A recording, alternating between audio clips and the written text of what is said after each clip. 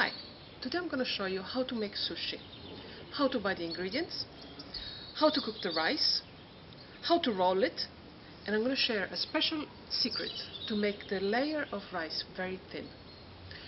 So grab your sushi mat and let's go.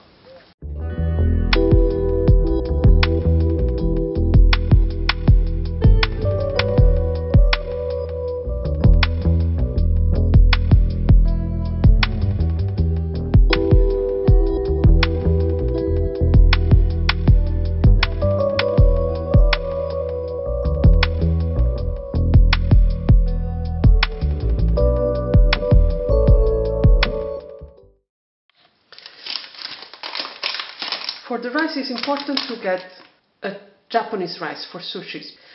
We can find very expensive brand, it's not necessary. This one is good. For a home sushi, it's perfect. The instructions on how to cook it are here on the back, and I'll show you. It's very simple. If you read the instruction for the rice, they'll tell you to wash it to take away all the starch until the water becomes clear. Don't worry, that's not going to happen. Just wash it a couple of times and you're ready to go. I got my rice washed just 2-3 times.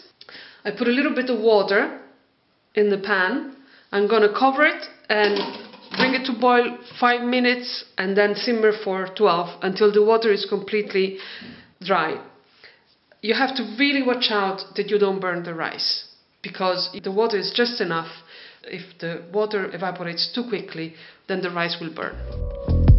While the rice boils, it's very important not to open the lid, because the rice is actually cooking with the vapor that is formed inside the pot.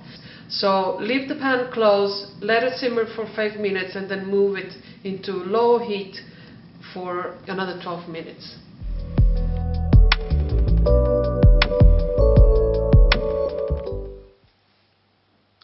The ingredients are very simple.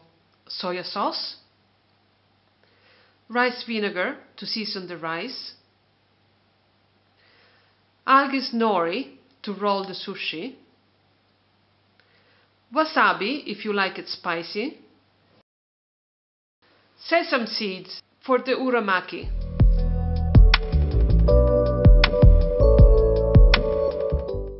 While the rice is cooking, I'll prepare the seasoning for the rice.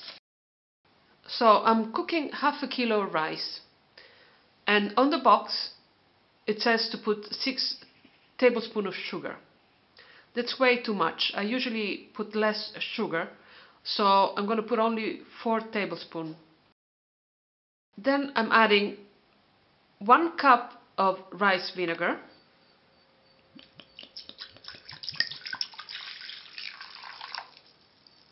and 1 teaspoon of salt. You don't need a lot of salt because the soy sauce will be salty, so 1 teaspoon is enough. So you just warm up the vinegar with the sugar until the sugar is completely dissolved.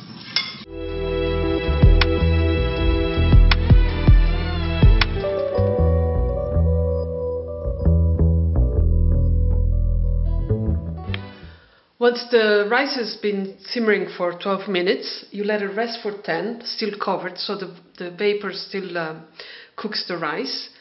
And the rice is done. So you add the syrup that we made with the rice vinegar.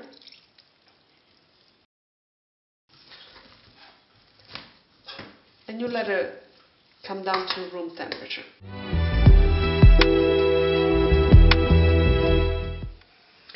To speed up the process, I usually lay it out on a dish.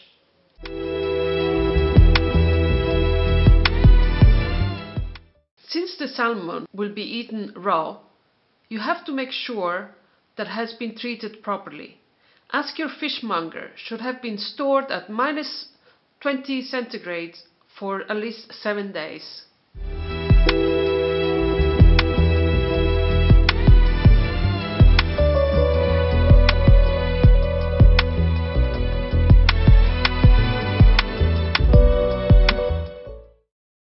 Now all the ingredients are ready, let's get rolling.